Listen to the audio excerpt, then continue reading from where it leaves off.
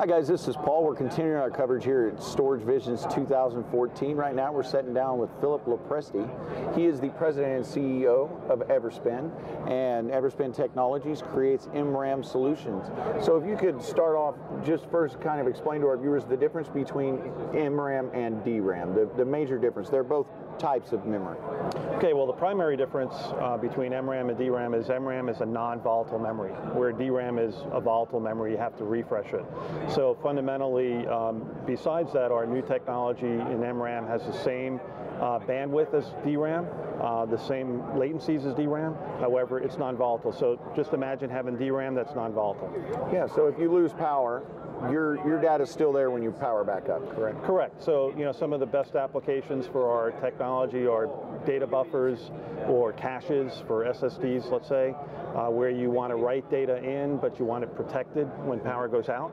Absolutely. And of course, if you're writing to media, whether it's spinning media or it's a hard drive, you know, from NAND, the write's slow, and you want to be able to protect that during that cycle. So MRAM instantly basically retains the data for you. And there was a recent announcement that you guys are implementing some MRAM technology into a Buffalo SSDs, is that correct? That's correct, yep. And one of the great things about using MRAM in place of DRAM is it's going to remove some of the complexity that is required for power capacitors and things of that nature, firmware. It simplifies firmware because you don't have to be as concerned about your powered down writes. Now, I think it's safe to say everybody knows MRAM is the way of the future.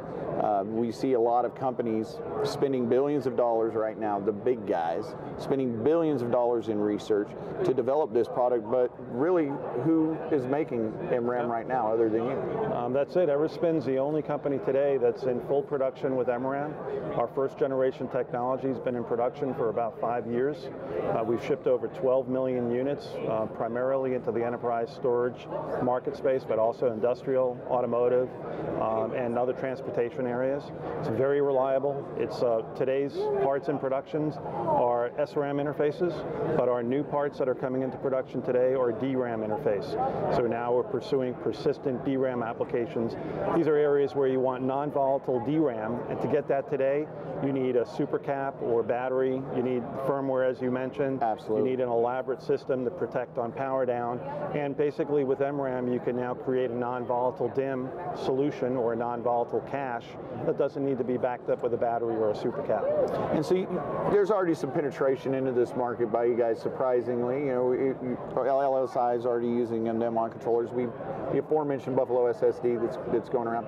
I think one of the keys to widespread adoption of this is going to be the exponential increase in density. How are you guys progressing for density for MRAM right now? So what we have in production today with the first generation is more of an SRAM interface, so it goes up to 16 megabits.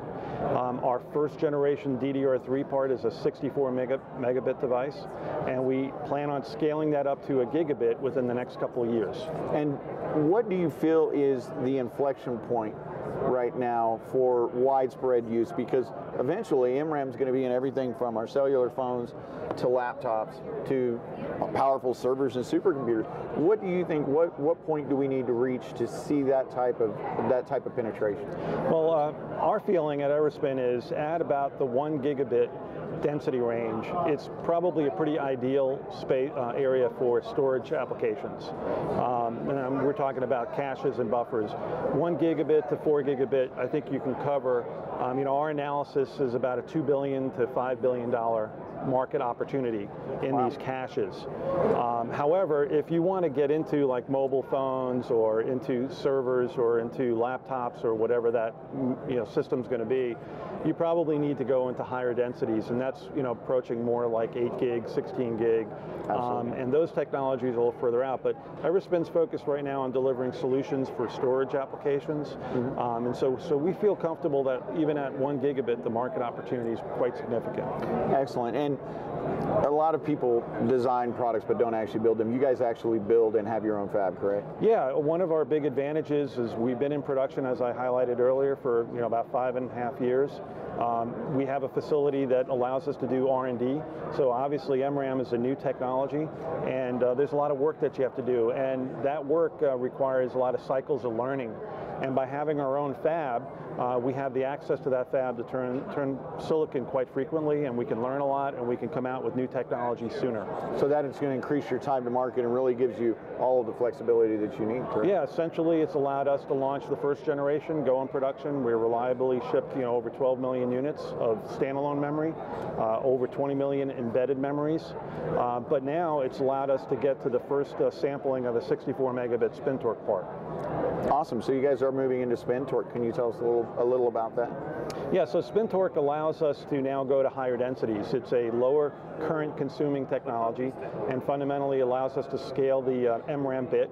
So obviously if you could scale the MRAM bit, you could take advantage of smaller geometries, and by doing that you can put more bits on a piece of silicon and thus increase density. Excellent. Well, it sounds like things are moving well for you. We appreciate your time today. It's been great. Yeah, thank you very much. Thanks for stopping by the booth. Thanks. Nice to talk to you, Paul.